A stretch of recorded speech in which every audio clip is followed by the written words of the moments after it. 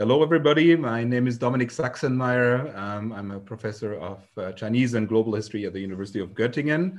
And it's my great honor to have this distinguished and wonderful panel here to talk about the idea of conceptualizing planetary humanities with us. And I'm co-hosting this event together with Bo Strath of the Academy of Finland and the University of Helsinki, as well as John Noyes of the University of Toronto and Stellenbosch University. And this event is also hosted as part of a project, research network dealing with world making that Göttingen University does together with the Universities of Heidelberg, the Free University of Berlin and Würzburg, that is sponsored by the Ministry of Education and Research. And as part of this project, Mrs. Zhao Xiaoyang and Janice Jung helped us to prepare this event, and we are very happy and thankful for all the work they have done. And the topic today of this two-part panel, this afternoon and tomorrow morning, Central European time, is planetary humanities. And we all know that, there's a problem with the configuration of knowledge in academia in general and in the humanities in particular. And of course, there's many other problems and challenges surrounding modern academia in its current shape. And we all know there are many global challenges and problems. Of course, we all, just to name two, the obvious examples, the global environmental crisis, and of course, the growing block formation, block building, and conflictual situation at a global level. And I think what we want to do here is maybe to launch something like an experiment and reflect upon new ways, to go beyond academic specialization and the usual academic, problems and specialization. And that's why we invited like a group of really distinguished scholars representing different academic fields and who are based and familiar with different parts of the world. And our chair, Selçuk Ezenbel, is going to introduce the panelists before their presentation. But it is my honor to introduce Professor Ezenbel. She is a professor of history at the Department of History at Boğaziçi University in Istanbul. And she's the founding director and academic coordinator of the Asian Studies Center at Istanbul. She is a great authority in Japanese history and its global context, also with the relationship between Japan and the history of modern Islam. And she has won many research awards, including the Order of the Rising Sun, the Japan Foundation Special Prize for Japanese Studies, and an Alexander von Humboldt Georg Foster Research Award. So welcome everybody again to this panel, and please, Selçuk, if you take over as the conference chair now. It's a great honor and pleasure to chair this opening session. I will immediately move on to introduce our first speaker. Dibesh Chakrabarty is the Lawrence A. Kimpton Distinguished Service Professor of History and South Asian Studies at the University of Chicago. He's also a faculty fellow of the Chicago Center for Contemporary Theory and has a courtesy appointment in the School of Law of the University of Chicago. His publications include Provincializing Europe, Postcolonial Thought and Historical Difference. This is required reading, by the way, Professor Chakrabarty, in my historiography course, just so that to let you know. And The Climate of History in a Planetary Age, that came out quite recently in 2021. He's also a founding member of the editorial collective of Subaltern Studies, a consulting editor of Critical Inquiry, a founding editor of Postcolonial Studies, and has served on the editorial boards of the American Historical Review and Public Culture. Chakrabarty is the recipient of the 2014 Toynbee Foundation Prize for his contributions to global history and of the 2019 Tagore Memorial Prize awarded by the government of West Bengal for his book, The Crises of Civilization. Professor Chakrabarty, the floor is yours.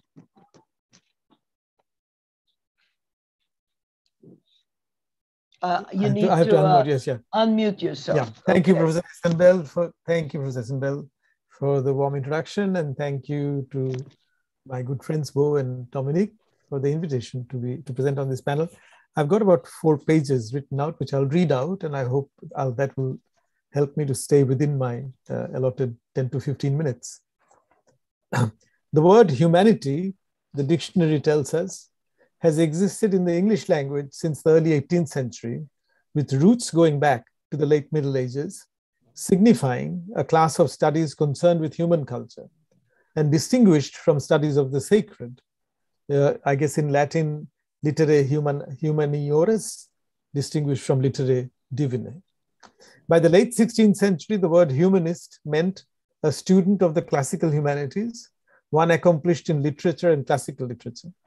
From the 19th century, the plural word humanities has signified in English the old sense of studies concerned with human culture and distinguished from both divinity and science studies. The contemporary American expression is liberal studies that is often accepted globally as a way of describing a version of this heritage in the neoliberal, global, and often private or corporate universities coming up in many countries in Asia, for instance, in India, China, South Korea, Singapore, and elsewhere. The heritage is undoubtedly Western and of relatively recent invention. In India, such usage of the classical heritage goes back to early 19th century, when the British used their classical literature, mediated by figures from the English Renaissance, like Milton and Shakespeare, and used later Enlightenment thinkers as the basis of their claim to civilizational superiority, and therefore to their claim to rule.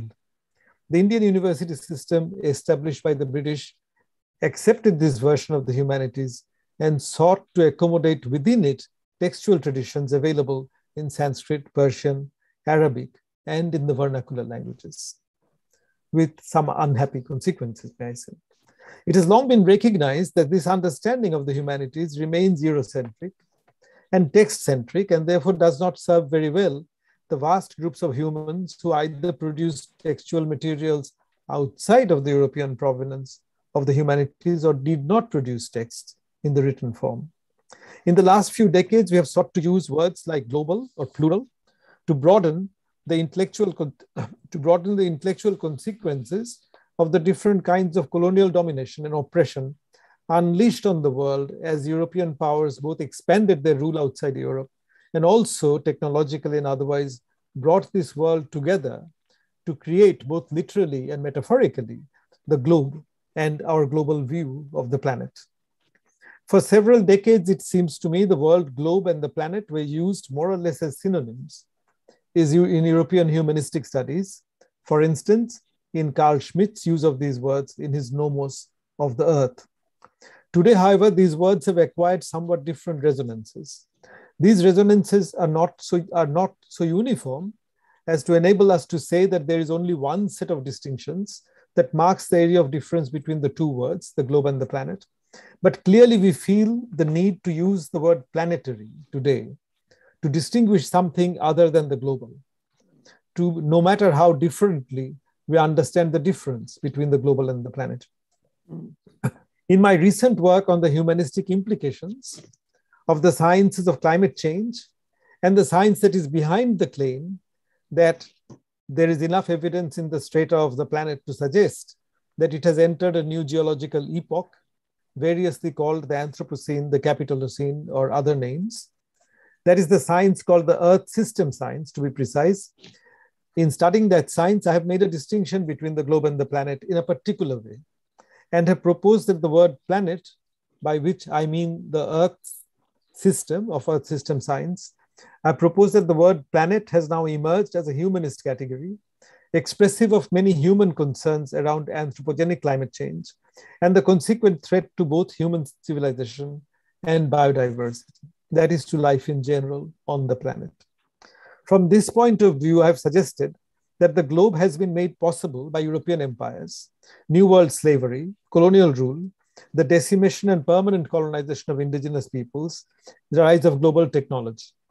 The globe, therefore, is a humanocentric story. Humans are the protagonists of this story.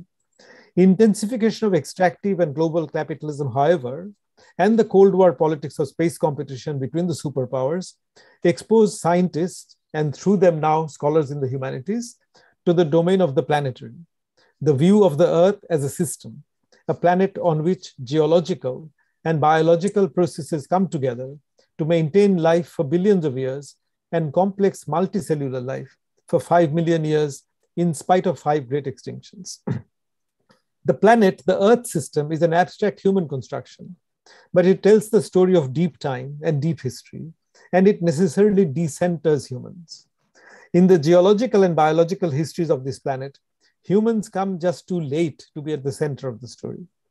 While the story of the globe is necessarily about the politics of class, race, gender, indigeneity, and all the other anthropological differences that we legitimately privilege in our aspirations for justice and equality, or even sustainability, which is itself a human-centered conception, the fury of the planet, manifested as earthquake, tsunami, warming and acidification of the seas, loss of marine biodiversity, and the general threat of species extinctions, large-scale deforestation, and the coming, as Anthony Fauci keeps saying, of an era of zoonotic pandemics.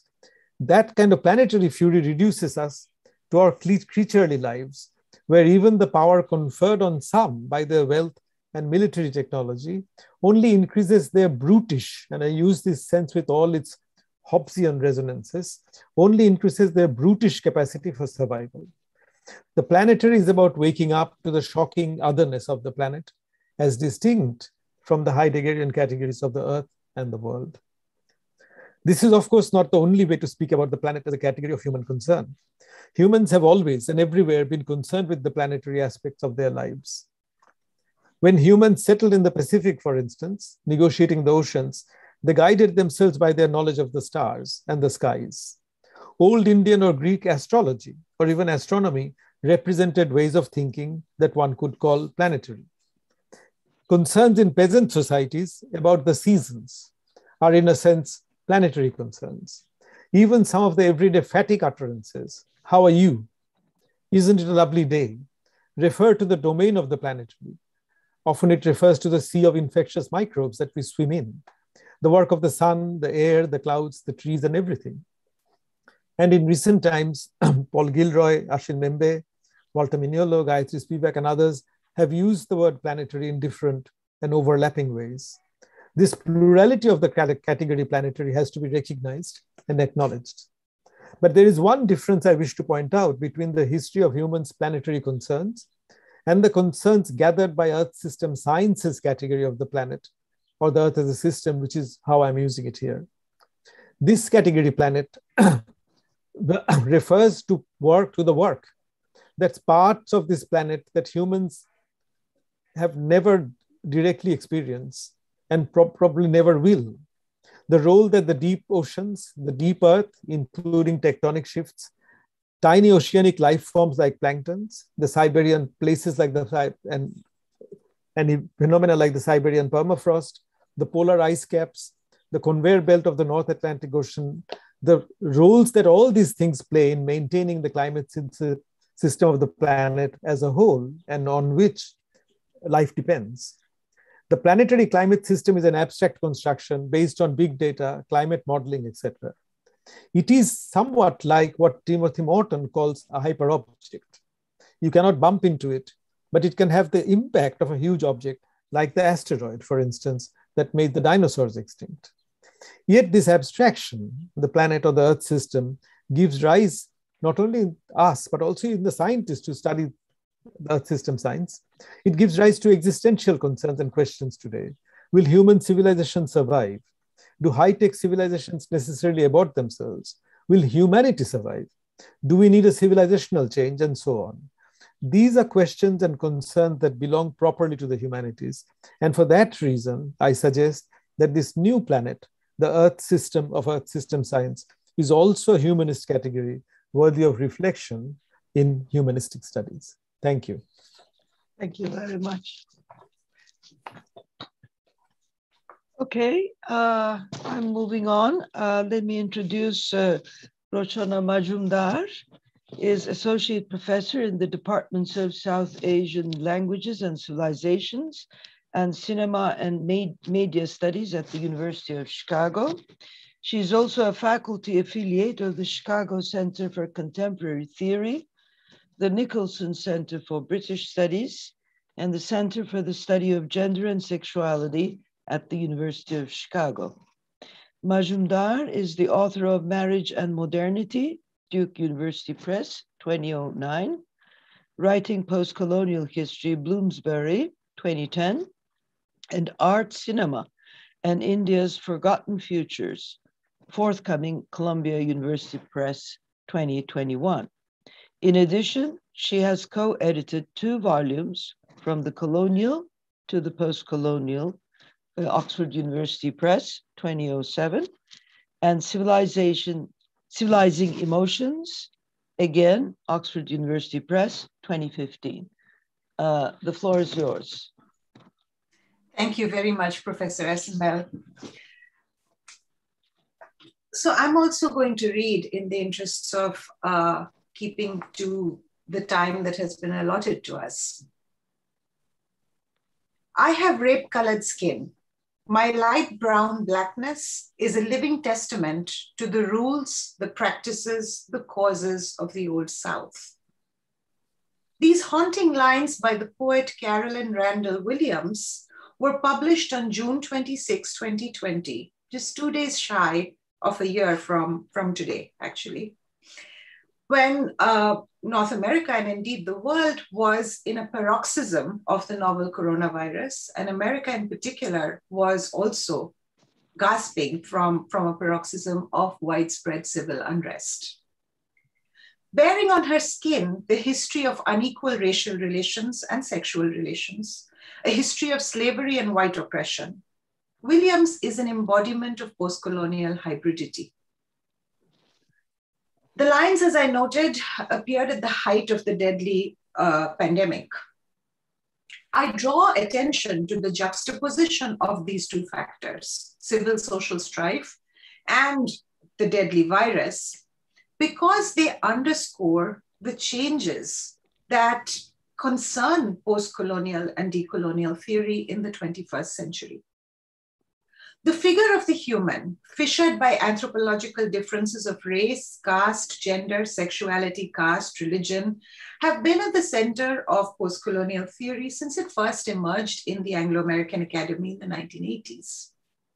Since then, this body of work's commitment to thinking about human difference and oppositional thinking has only deepened. But these concerns have been rendered more challenging and complicated in the last decade by a rising awareness of humanity as the structuring force of the epoch identified as the Anthropocene. Exercising geological agency, humans are now held responsible for climate forcings that can alter the world's temperature, glacial composition, wildlife habitat, and many other changes whose impact is emergent. What does it mean to be undertaking a post or decolonial analysis with an awareness of the anthropos, both as dominant species and as an entity riven by differences and inequalities, is the challenge for post-colonial theory. And indeed, it's the subject of my new work, where I wish to stage and engage in a conversation and a comparison between post and decolonial theory in the 21st century. For the purposes of my remarks today, I'm going to be focusing more on post-colonial theory, and I cannot say what an honor it is to actually be sharing the floor with so many leading post and decolonial thinkers whose work I've been reading and look forward to reading more in this coming year. Now, as I said, during the 1980s and 90s, difference was a key theme in post-colonial theory.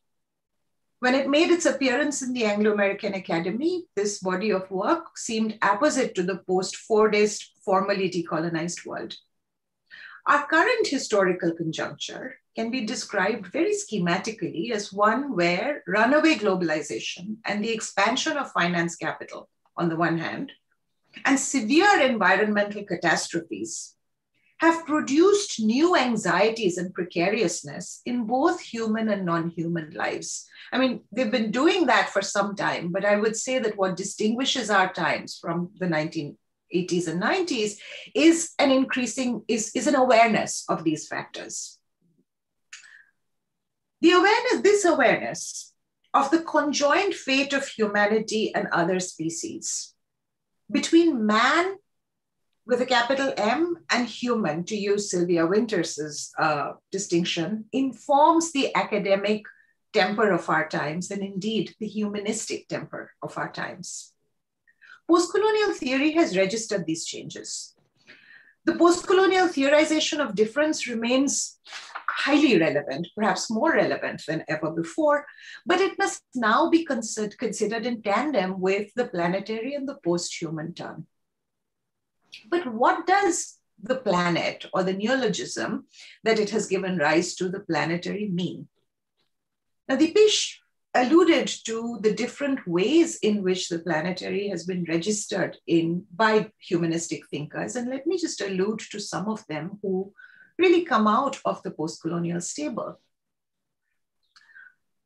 In my reading, one of its earliest usages occurs in Gayatri Spivak's Death of a Discipline, 2003, where Spivak deployed the planet to critique what she called a cartographic reading dominant in the field of world literature, where translation into a global tongue, English or sometimes French, is regarded as a gesture of equity.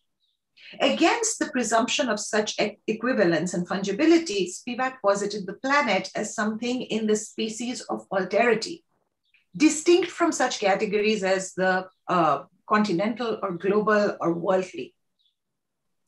She proposed that the planet overwrite the globe in a critical gesture, seeking out from the regime of global capital, as an out from the regime of global capital and its disciplinary protocols. So I think it's important to see here that Spivak's critique was as much a critique of global capitalism, but also its disciplinary protocols as it impacts us in the humanities, among other disciplines. Now, since then, it seems to me, as somebody coming into the field as a post-colonial theorist, the expression planet and planetarity has become really policy-make. So one of the things that Spivak said at the time was she pushed back against what she called the unexamined environmentalism in planet talk. It's interesting that between 2003 and now, environment, nature, energy, and climate have emerged as central to post-colonial planet talk. For example, in Paul Gilroy's Tanner Lectures, 2014, he brought together planetarity with the politics of race. Gilroy signaled toward a planetary opening up of the Black Atlantic now that the gray vault of the sea is rising and smaller boats sweep fleeing Africans northward towards a fortified Europe rather than westward into the colonial nomos of the plantation economy. So he brings together the new migrant precariousness with the history of the Middle Passage and advocates a new planetary humanism, the birth of new solidarities and collectivities that envision new human groupings as sea levels rise and fortifications placed around the citadels of what he calls overdevelopment. So there's a continuum he sees between his own ideas of the Black Atlantic and of such post-colonial thought as embodied in Amy Cesaire's, and the new conditions of neoliberal capitalist exploitation, against which he posits a planetary humanism as a metaphor for oppositional thinking that would measure up to these new conditions. Now, Spivak presented the planet as alterity. If Gilroy is advocating for a planetary humanism, I think Achille Mbembe posits the planetary as and Ashil, please, I mean, it's strange to be referring to you with you here, so correct me, but it's absolutely inspiring to see the way you invoke the planetary as a cosmology in what you call the becoming Black of the world. Blackness, in my reading of you, is a figure of the oppressed and an overcoming of the condition, of that condition, a figure of post-colonial becoming and sublation. Professor Mbembe marks three moments in world history: the Atlantic slave trade from the 15th to the 19th century, the birth of revolutionary writing near the end of the 18th century, and the 21st century moment of globalization and privatization.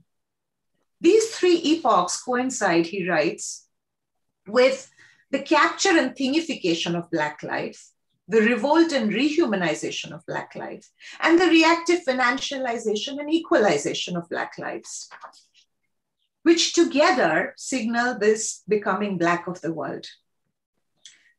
I'm fully with Ian Baucom's analysis of this new work, which he calls a planetary animism, as marking an inaugural moment in a critical humanities, in which, in Mbembe's eloquent prose, an Anthropocene trespassed human, non-human boundary is brought into the same frame of reference as the digitally trespassed non-human human of the new digital financialized capitalist world. Dipesh Chakrabarty has just remarked on his slightly different take on the planet, which is much more deeply in conversation with Earth system science. And his and Baucom's view of planetarity, I think, brings to post-colonial theory a radically different materialist, political, and historical understanding of the planet than what we've encountered thus far. In fact, as he remarked, post-colonial theorists have always been better prepared, as he said, to deal with the heat generated by global warming than by, or heat generated by capitalist globalization than by the heat generated by global warming. It is clear, however, that the two are overlapping processes. Post-colonial theory's relevance to the historical present hinges, I would argue, on analyzing the contemporary, our contemporary, as an assemblage, an intersectional and relational matrix of imperial and anti-imperial processes, visualized in the context of both the globe and the planet. It is not simply a matter of overwriting the globe with the planet. I don't think it's it's quite as simple as that. The two exist in tandem, whether we like it or not. And I mean them as conceptual categories. One of the most enduring and alive arenas of post-colonial theory has been a scholarly revelation that processes of minoritization, whether we look at the marginalization of Muslims and Dalits in India, of the Jews in Europe, that experiences of minoritization can be understood under the master sign or under the master sign of colonialism. But these discourses of human difference have now to be brought into a conversation with an acknowledgement of human beings' species character as a geological force, as it were, while remaining attentive to the interrogative history of quotidian slights and political injury. Post-colonial theory today, I submit, must be a toggle between what Francois Hartog calls the different regimes of historicity, the planetary, the global, and the local. Thank you very much. Thank you very much. I'm introducing Ashil Mbembe, is a research professor of history and politics at the Wits Institute for Social and Economic Research in Johannesburg, South Africa, and a visiting professor in the Department of Romance Studies at the Franklin Humanities Institute, Duke University. He has also held appointments at Columbia University, Berkeley, Yale University, and the University of California. In the spring of 2016, he will be visiting professor at Harvard University. Achille Mbembe's research interests lie in the social sciences and African history and politics. More precisely, Mbembe investigates the post-colony that comes after decolonization. He is especially interested in the emergence of Afro-cosmopolitan culture, together with the artistic practices that are associated with it. Well, the floor is yours, Professor Mbembe. Thank you very much, Icy. I think that Dipesh and Roshana have done very important work, and I would like to write my own intervention along the lines they have so generously opened for us. As Roshana mentioned, I'm one of those who have been using the term the planetary, not the planet.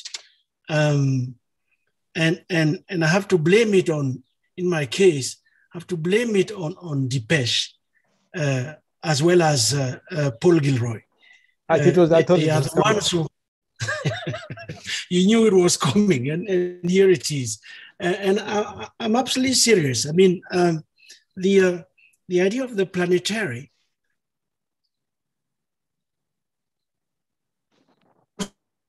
Paul Gilroy. I read the piece by Gayatri Roshana was mentioning. And of course, Walter is in the room, quote unquote.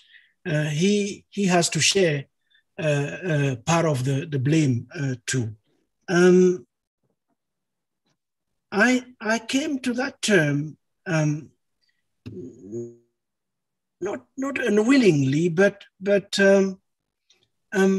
using it formally has not, have to confess, allayed all the concerns I still harbor with the term.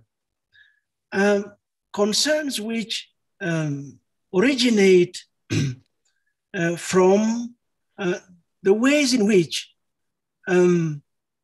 it is nowadays used almost interchangeably with other categories such as the earth, such as the world, such as the cosmos, or even so, the universe. So it seems to me that a starting point should be the kind of clarification which needs to be made between these different terms. Clarification, I think Dipesh himself and Roshana have already started to make. Let me just maybe add to what they said. When we say the earth, do we only refer to the geological magma-filled rock we know of? Or do we include physical phenomena such as the plants, animals, or minerals? When we use the term world, are we trying to describe an imaginary boundary surrounding each individual? If so, does such a boundary also encompass the physical world and entities and the experiences unique to the individual? Or do we mean all life on that rock called the earth, human life as well as the life of the plants and others? And then finally, when we use the term universe, do we imply the physical planets and atoms, or do we include the metaphysical and spiritual aspects contained therein? I think we have to ask those questions, and not because they have a definitive answer, but because precisely they reveal a tension in the concept itself, which we need to hold on to, a tension that is, in fact, to some extent, unresolvable. We have to do that also because using all these terms as synonymous can only be done at the expense of their vastly differential spatial, political, and ethical implications, as Roshana and Dipesh have suggested. Now, Roshana took the risk of telling you about what I mean by the planetary. And I don't disagree with that, Roshana. I would just like to add a little point as a complement to what you shared with us. Part of me tells me that the planetary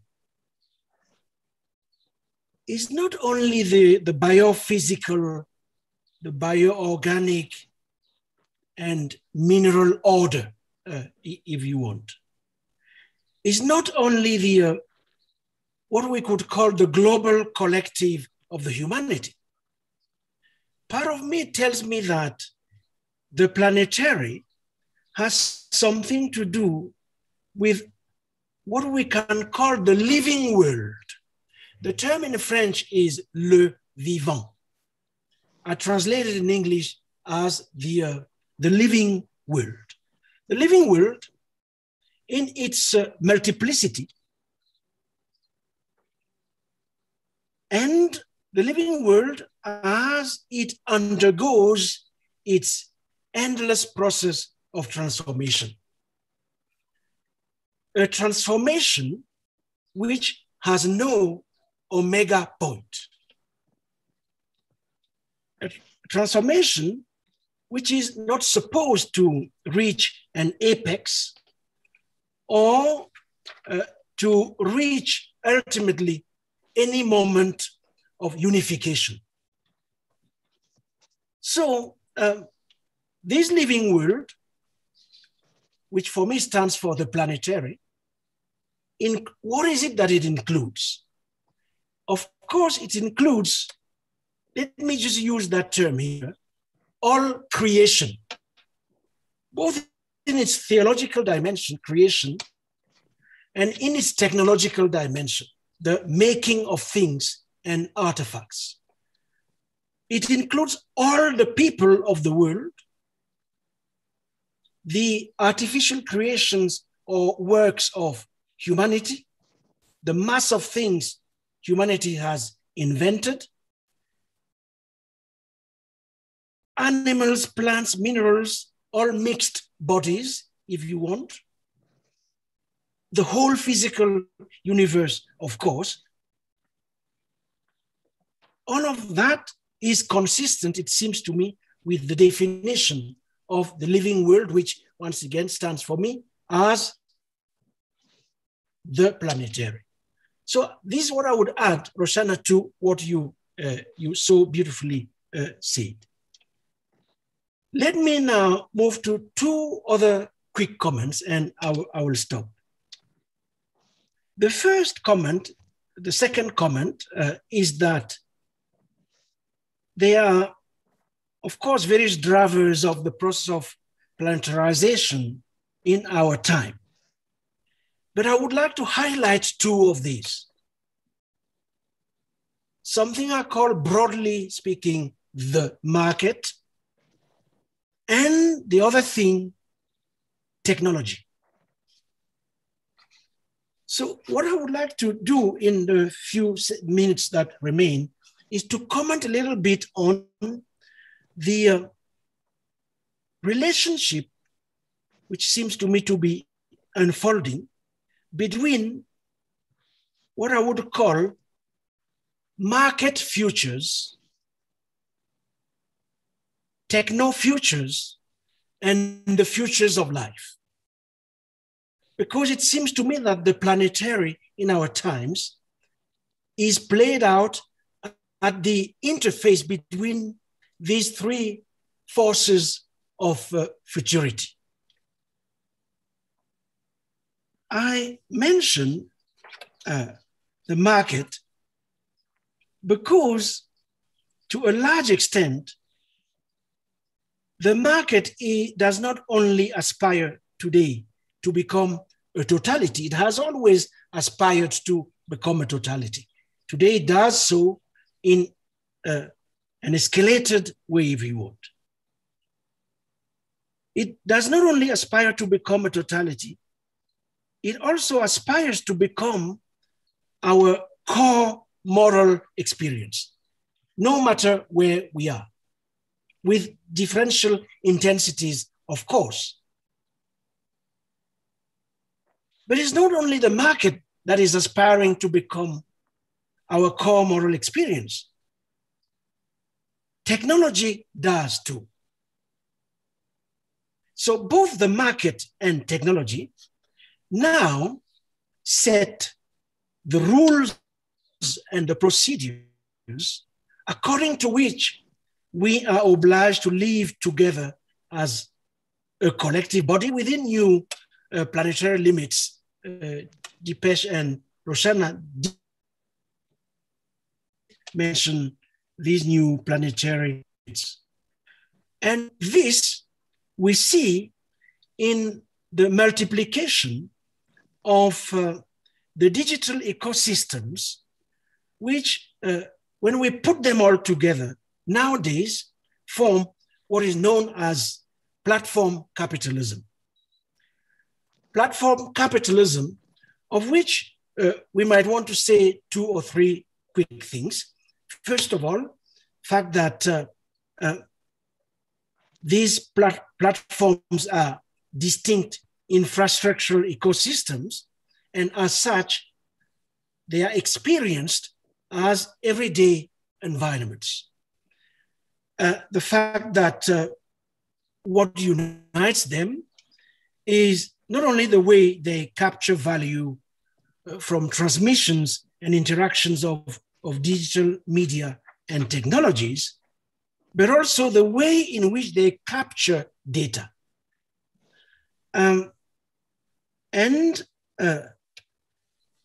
I say all of this because key, it seems to me, to the operations of these platforms is indeed the mobilization of data. The mobilization of data having become an essential part of the circulation of capital at speeds we have hardly ever seen before. The point I really want to make is that to account for the planetary in our times, it is absolutely crucial to put one's finger on the extent to which we are increasingly surrounded by multiple and expanding wave fronts of calculation, in the sense that techne is becoming the quintessential language of reason. And the fact that techne is becoming the quintessential language of reason interrogates profoundly the whole project of the humanities. And it is the expression of a shift that is going on, the shifting distribution of powers between the human and the technological.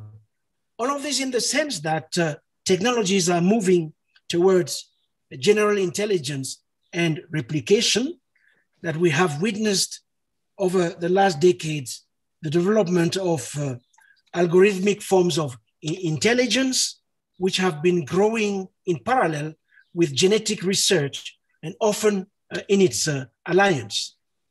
Now, the integration of algorithms and big data analysis in the biological sphere is not only bringing with it a greater and greater belief in techno-positivism and modes of statistical thought, it is also paving the way for regimes of assessment of the natural world and modes of prediction analysis, which treat life itself as a computable object.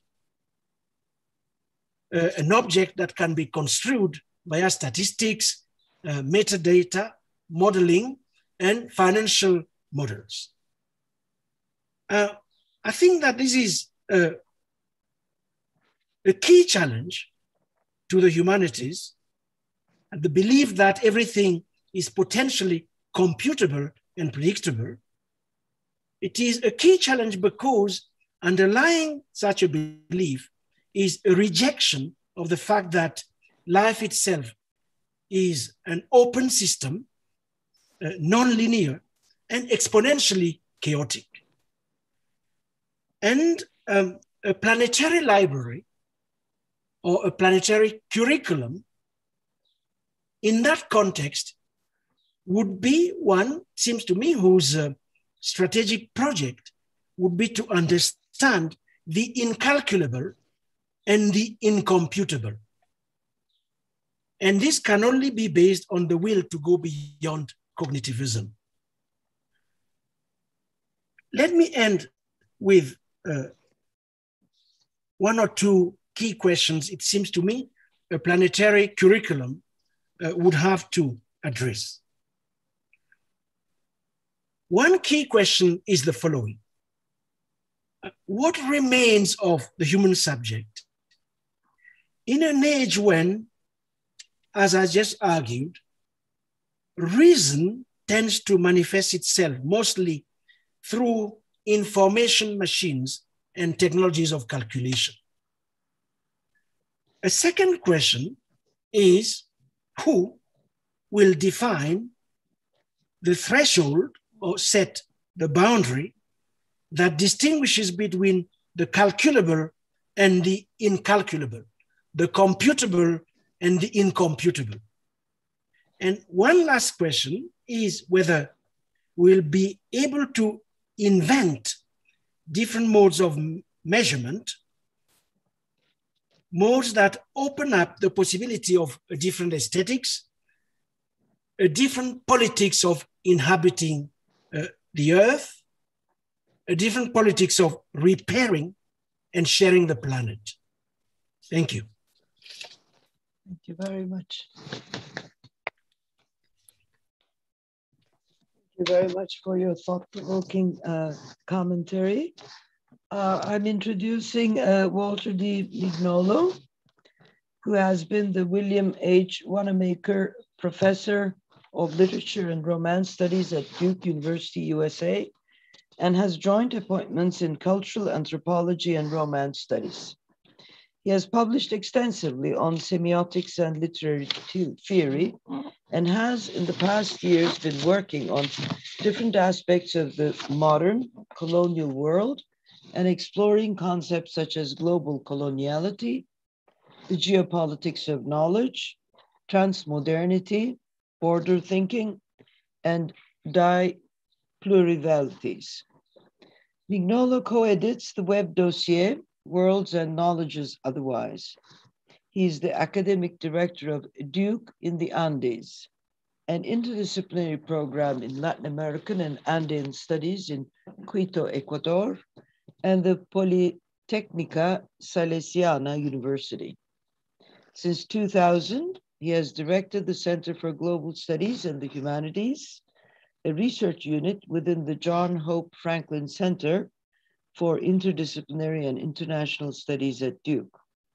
He has also been named Permanent Researcher at Large at the Universidad Andina Simón Bolívar in Quito, Ecuador. Yes, Professor Mignolo. I think you have to unmute yourself. Yes. Yeah. Great. Okay. Thank you very much. Thank you very much. Very fascinating presentation. I will Can I share one slide? I would like to start with that, just one.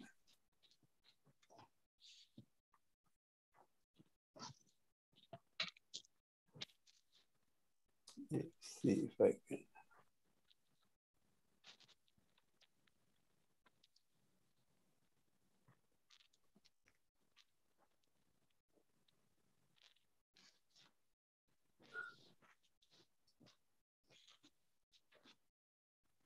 So just let's start with, I think what Achille brought at the beginning with the question of the planetary and the cosmos and the universe brings a larger problem, that is that we are trapped, we in the academy, we are trapped in the vocabulary of Western civilization. And that is, I think, that the problem that Achille was addressing, exploring the meaning of the different worlds. And the interesting things that I find in his exploration is when he began to define the planetary as a kind of le vivant, or the living organism. It's very interesting because it runs parallel what indigenous cosmology has always thought. There is no novelty for them. And it's also like the biology, the neurobiology of people like Umberto Maturana, Chilean, always thought. So I start with that because planetary humanity, we have to kind of do the same kind of exploration that Achille did with the universe, with the term human, humanities, humanism, etc.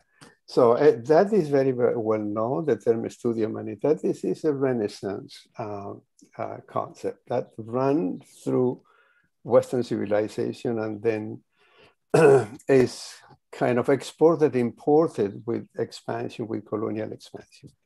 So the second part is less known, but it's the notion of the humanities was based on classical model, the tradition of liberal art curriculum conceived by the Greek and elaborated by Cicero and Quintilian, which means that we are trapped not just in the vocabulary, we are trapped in the 6 modern European imperial languages: Italian, Portuguese, Spanish, mainly in the Renaissance, French, German, and English, especially now.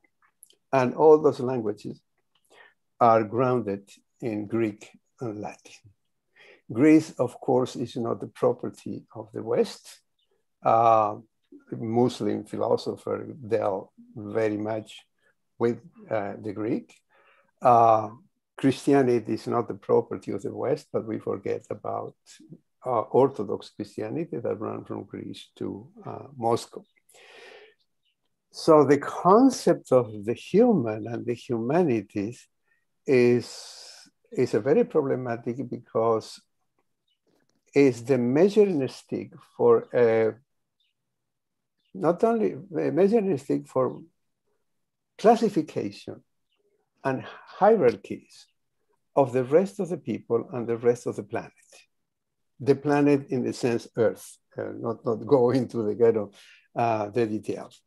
So I think that the planetary humanities in that simple concept of have to kind of examine that. We cannot just leave those things untouched. And why? Because humanity, the concept of the human and the concept of humanity, the concept of the human is the standard, the measuring stick for racism and sexism. And the concept of the human is also limited to the human species. The concept of the human cut the relationship with the earth and the cosmos. So that was never done in many cosmologies that were kind of contemporary to the Renaissance. The best knows in India, still in Africa, I know in South America, and those have not They are not a way of thinking of the past. They are now. This kind of, so Western humanities belong to a type of cosmology, so of a specific cosmology that became dominant and destituted other cosmology, including the value of the concept cosmology.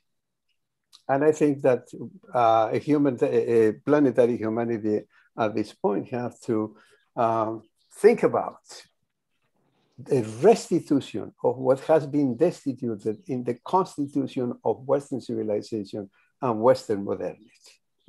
I think that Roshana and Dipesh and Achille touch about that. So I just kind of giving my kind of perspective from the south of the Americas. And the south of the Americas is very different also from the south of Europe. So when we talk about the epistemology of the south, we have to make this kind of distinction. So the concept of the humanity constituted a given image of the human species, as I said before, destituting. So that is a kind of the pillar of the imaginary of Western civilization. And the other is the map.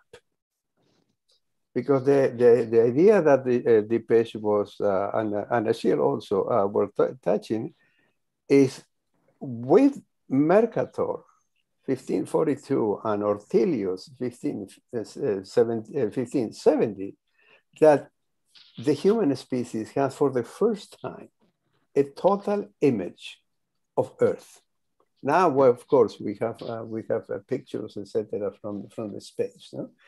But if we talk about, go back to the concept of the human, for example, in Quechua Aymara, Runa, you cannot translate Runa as human, because Runa is conceived in a constant movement of life in relation to Earth and the cosmos.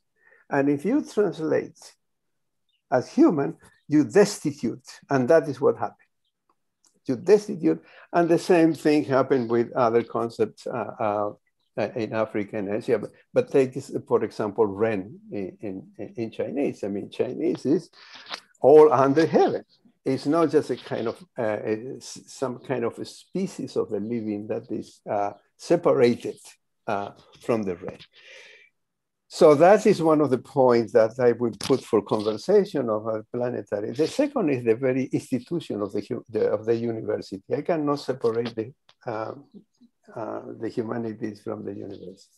To run very quickly, probably a history that you know, but to run very quickly, the university, that is a medieval creation, the Bologna University, but then it's transformed radically during the Renaissance. And then is when the Studia Humanitatis emerged, because the medieval university was theological. But the Studia Humanitatis brings the humanist into the picture, that are the kind of what will run into the secularization in the 18th century. But at that time, in the Renaissance, in 16th, 17th century, things were still kind of mixed. And even Descartes has to kind of apologize to, or just address God for justification of whatever, but he had to do it. So the University of the Renaissance is a problem, because the University of the Renaissance, at the same time that constitutes itself, destitute other form of knowing and education in what we call the New World.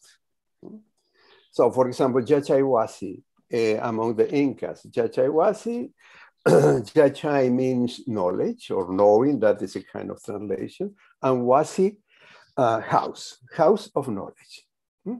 And then we have the Amauta, and the Amauta was translated as philosopher.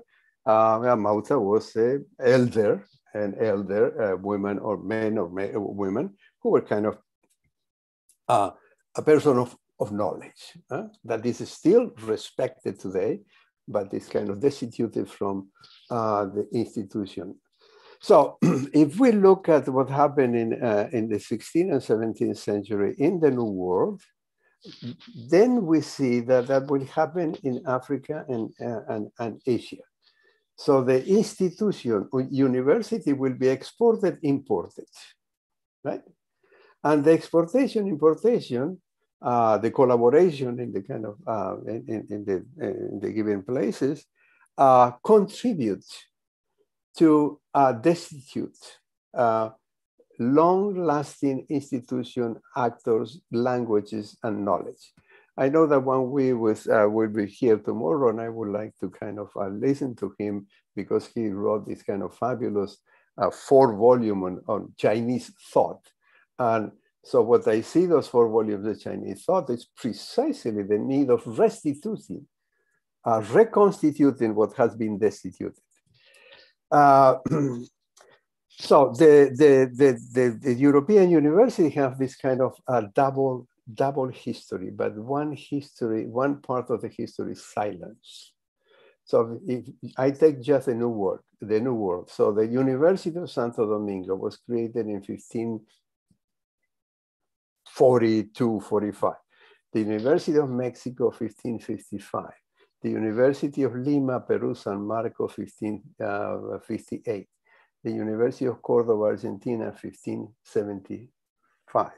And Harvard is the youngest, 1636. So that is a kind of the obscure kind of history of the university that that we have to think about, because that brings me to the third point. At least the question of the geopolitics of knowledge, not just the geopolitics of knowledge. I think John at the beginning was mentioning that the domination of the Western Academy, the North Atlantic Academy, but also the North Atlantic languages into the conversation. So I think that the geopolitics of knowledge and knowing is, for me, is a fundamental issue to address in what we call, for the time being, the Planetary Academy. And I agree with Achille with all the concern we have to have because of the technology and capitalism working together and the data, etc. But I believe that there are way out. I think that what the big data does is a tremendous silence and destitution of oral relations, of oral communication, of being together. And in that sense, I think that one of the issues that the Planetary Academy should address is how the concept of the social destituted the communal. And one of what I call that a kind of decolonial task, one of the decolonial tasks is reconstitution of the communal, which is not the common, it's neither the common, nor the common, neither the common nor the commonwealth, that the kind of liberal and Marxist articulate the kind of organization. But I mean, we know liberal and Marxist and neoliberal and neo-Marxist, they belong to the same cosmology. So they belong to the same cosmology of the social that destitute the communal. And I don't know if I will call that humanities or not because of the problem of the term humanities, but I think that the reconstitution of knowing and form of knowing and form of living, of kind of reconstituting our kind of relationship with Earth and with the planet. And we have a lot to learn there from indigenous people, not to go to the pristine past, as a friend of Achille and myself said, but this is part of futurity. Because if we don't see that as a kind of futurity, the kind of re-establishing, reconstituting the communal and our relation to life, we will just remain trapped into the big data and into the market. And I think that the big data and the market cannot cover all of the spaces in planet Earth. And it's up to us, the human species, to kind of claim this fracture, this kind of spaces that cannot be controlled by the data and capitalism. And so I will end with a question, no, with a point and the question. I think that Roshana and Dipesh and Achille provide a lot of arguments and information to make for me easier to say this. I think we in the planet today are living, experiencing a change of era and no longer an era of change. So the post is out of place. So the cycle 1500, 2000 is closing.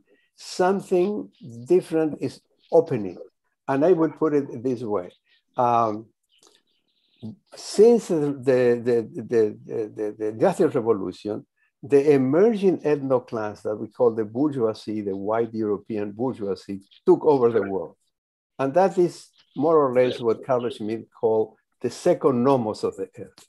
I think that we are today in the opening of the third nomos of the earth.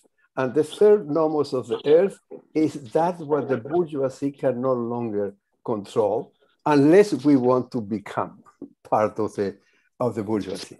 So my question is this: can the Planetary Academy be less academic? I think what has been said at this point kind of move into that direction.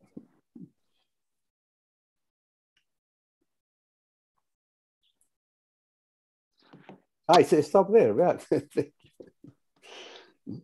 Thank you very much. I'm moving on to our final speaker, privat docent, Dr. Henning Trüper, is a historian of modern Europe with specialisms in the history and theory of the humanities and the history of humanitarianism.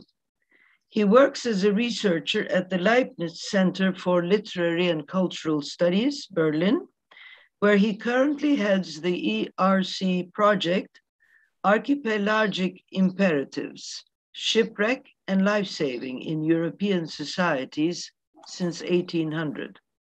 His latest book publications are Orientalism, Philology, and the Illegibility of the Modern World, 2020. And in German, please excuse my mispronunciation, Sachsenmaier.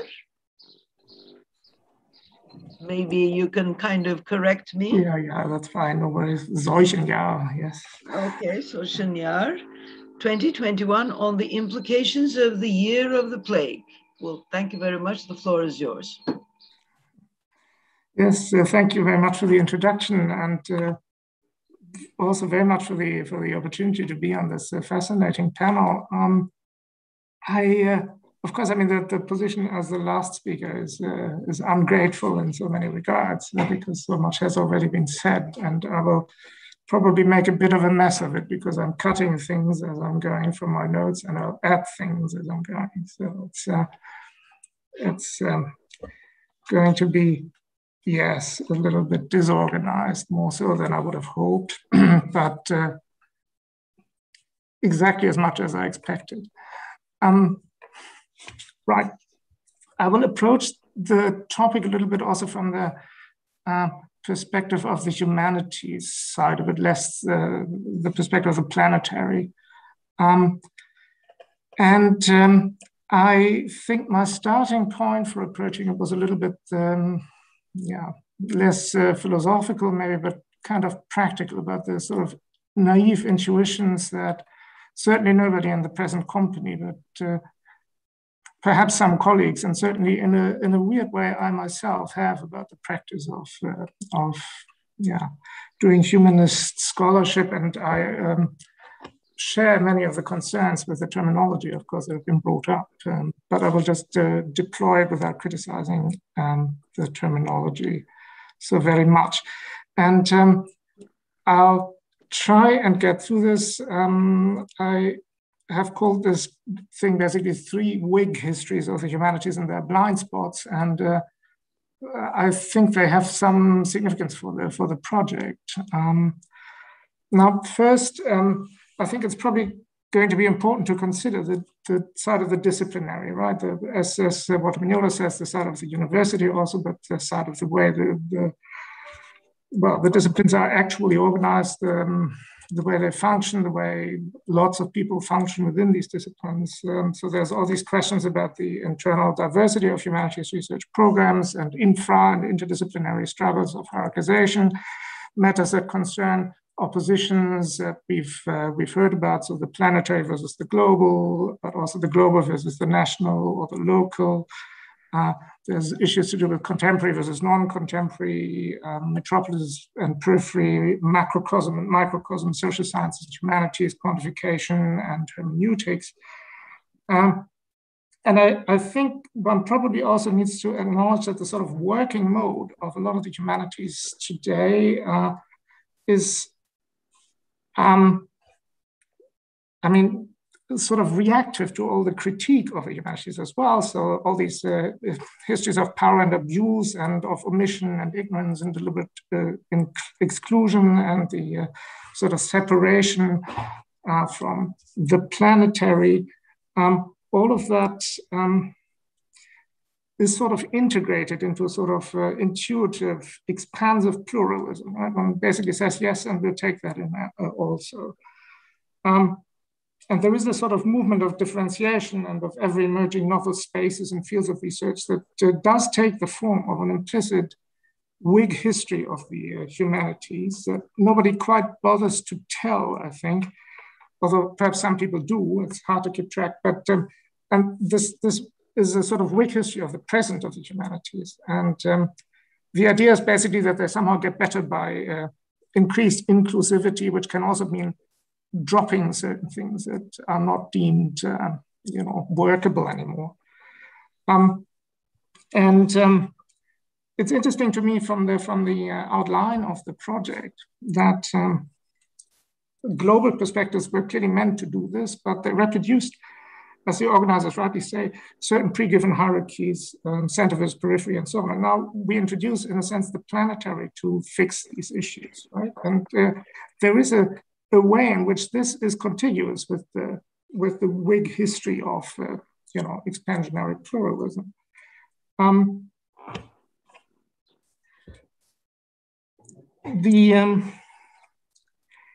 The danger is, of course, that in a sense this movement might reproduce the same results, right? And perhaps that's not even a danger, because the blind spot of this Whig history, I think, is that, of course, humanities research, as it stands and has been practiced for a long time, has this one feature also, that it is actually apparatic. So if we look at the expansion of technology and science as supporting technology, we see a sort of a massive linear expansion in a certain sense, or something like that, right? But in the humanities, on the other hand, one gets a lot of research projects that are abandoned. There used to be this, I think it's gone out of fashion, but the rhetoric of turns, for instance, that turned out to be turns to not really anywhere but the weeds, and then basically one doubles back and starts in a new direction. And again, it ends in aporia. And there are these massive cycles of enthusiasm, the creation of intermittent great books, and basically forgetting, right? And that is not a position of despair, I think, but actually something that is really interesting in many regards. And it's something that the Academy probably ought to address, because there is a question there as to whether this dynamic cannot also be manipulated to create sort of different directions, right? If one is aware of it, maybe one can alter the course a little bit and not reproduce quite so much. So there is really a sort of plea to be had also for a more history of the humanities within this academy. Also of course, in the sense of, well, Walter Mignolo's question of how to de-academize it, for instance, right? That is certainly quite significant. But it's also something that actually speaks to the question of the futurity of the humanities in a sense, right? So what is the imagination of the future here? And do we actually accept, or do we not accept, the idea that we might end up in another aporia?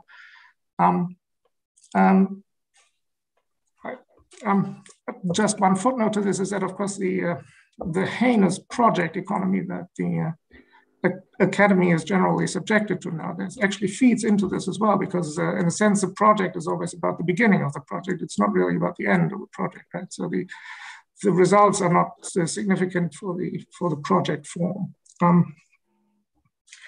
The second thing that I was going to say is that there is this issue of pluralism is connected to a widespread sense of unease that has to do with this direction of, these two big issues of the planetary, which are, of course, the expansion of global capitalism on the one hand and the Anthropocene on the other, which are two sides of the same coin. There's hardly an original point to make. And of course, there's a lot of humanities scholars that feel very panicked about this in the sense of feeling that they don't really have anything to contribute, right? And I mean, Depeche has done, of course, tremendous work in pointing out that there are ways of doing that. But still, I think a lot of people feel that that will not be easy for them, let's say, given the disciplinary location that they are in. What probably doesn't preoccupy people quite as much as that I think that capitalism, that expansion has a pretty similar status. So the shocking otherness of the planet, so to speak, as Depeche was saying, is something that capital also has. It's really shocking the other, and all. Well, I mean, the hegemonic way of writing histories of capitalism, I think, now is really also about trying to deal with that otherness in a sense that, well, I mean, so that the normal operating mode that this attitude, I think, takes is to do with critique. So critique is basically the refuge of the humanities that deals with these issues. And this is very much, has been an operating, well, paradigm in a way for a long time, right? I would think of maybe the early Frankfurt School critical theory. The humanities are there to find these kinds of pockets of resistance to the residual spaces of exemption from this dynamism of power and capital. And the pressure on the humanities to develop increasingly critical perspectives toward this expanding macrocosmic environment has been driven by the self-understanding. And it's interesting if one looks at the history of the humanities just in the modern era, is that the self-understanding of them as a form of critique is quite recent in a sense. It's really a 20th century thing and the post-war thing. Right? Previously, there were, of course, critical scholars, but they were always very marginal. My suspicion is, it's not a very nice suspicion, but my suspicion is that this is another sort of Whig history of the humanities, although darker one, not the Whig history of the expanding pluralism, but the Whig history of humanist critique as resistance, as being in a sense always on the right side of history, even if it's the losing side. And this Whig history too has its blind spot, which is the question of the possible co-optation of critique. And the ways in which political cultures process critique have meanwhile certainly multiplied. I mean, if one looks at the early period of the Frankfurt School and today, the way that sort of institutional bodies integrate kinds of things has probably changed dramatically. And I have this awkward suspicion that the academic humanities nowadays often function in a form of controlled laboratory for critique. That is even driving it to certain extremes, but also containing it, right? And in that sense, really, the critique of the academy is something that has to be included, I think. There is also this issue about the university as such that, I mean, on account of its enormous expansion over the last 50, 60 years, something like that, it really has become this huge machine that functions as a provider of cultural capital to those portions of societies that are aspiring to upward social mobility. And the alternative to this kind of mobility has increasingly become permanent economic redundancy, right? Which seems to be a prime marker really of the present. And there seem to be many kinds of pressure on social mobility the world over, which also regularly generate sort of negative social responses, but the symbolism of social mobility continues to have a very firm hold over people's imaginations in many places. And critique in this way, actually, I think, is indirectly subjected to the forces of the market. It actually becomes, in a weird way, marketized as providing people with standing within capitalist economy. And that is something that is really that one has to think about as well. And if I may, briefly, the third one, but I'm kind of running over time, I think. You have to tell me. Well, you've got about a couple of minutes. Oh, right. All right. Okay. Okay. In that case, well, the question of redundancy is interesting, of course, because there's always this sense in the humanities as a stand that, in a sense, the crisis of the humanities always is phrased in terms of its uselessness. That's a very topical sort of thing to say, commonplace in many debates. There is, of course, a long history of government service of social sciences and humanities scholarship, with one thinks, for instance, of something like area studies in the US and during the Cold War. So that was really always about sort of discursive hegemony and ideologically very pronounced environments. But it seems that the status of the ideological has somehow changed. It's at least a little bit my impression that, in a sense, the content, well, there's a lot more flexibility on the substantial content that's being put forward, and there's sort of more of an integration of the, maybe of the expansive pluralism that I mentioned earlier. And in a sense, maybe there is a sort of slippage of the awareness of the utility of the humanities, because they don't seem to be so directly involved in these kinds of geopolitical undertakings. But that's something that Dominic Sachsenmaier also mentioned at the very beginning of the meeting before it actually went online, is that, this is really a significant issue, the question of geopolitical blocks nowadays, right? And how the humanities actually position themselves towards them. It's certainly something that is significant for the digital formats that the Academy will seek to deploy, because of course these technologies are owned, they are accessible to state authorities in different ways. There is a question of how they are, implicitly policed. There's a question of implicit self-censorship and these kinds of issues. So that is something that the Academy really will have to think about, I think. Now, anyway, just to briefly conclude, the third weak history in this regard, I think, is this, that the notion that the humanities are becoming less useful at the same time as they are becoming smarter about previous ways in which they've been used, right? So there is a sort of linkage between cleverness and uselessness and the way a lot of humanist academics think about themselves. I think the blind spot then is the geopolitics of the humanities now, and the question of how they might actually still be useful in ways that they don't notice. So in a sense, they aren't as smart as they think sometimes, and they're not as useless as they think. Right. So that's basically what I wanted to say. Thank you. Thank you. Thank you very much. Okay.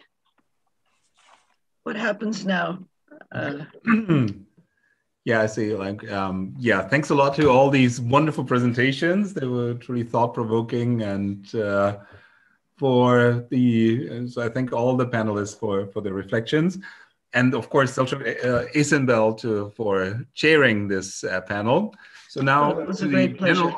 oh yeah, sure. So just to the general audience, to this panel, this online panel will continue tomorrow morning at 9 a.m. Central European Time. So we will end now the live broadcast, and please